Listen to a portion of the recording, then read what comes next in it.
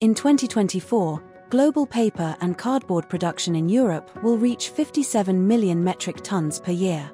The paper value chain has achieved a 79.3% recycling rate, making it the most recycled material, and it is expected to reach 76% by 2030.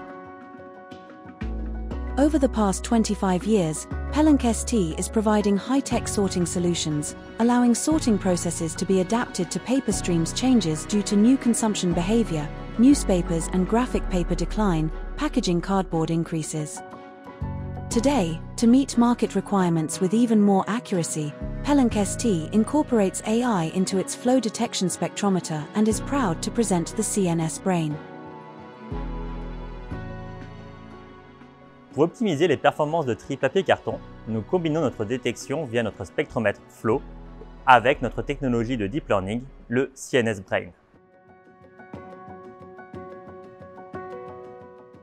Nous avons développé un réseau de neurones spécifiquement pour l'application EMR versus GRM.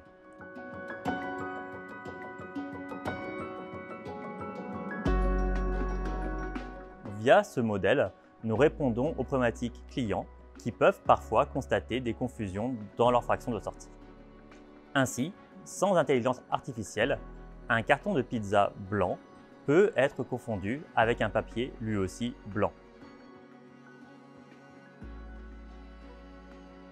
Grâce à l'option CNS Brain, nous intégrons des milliers de modèles des catégories EMR, GRM dans notre machine, limitant ainsi les confusions et augmentant les performances de tri.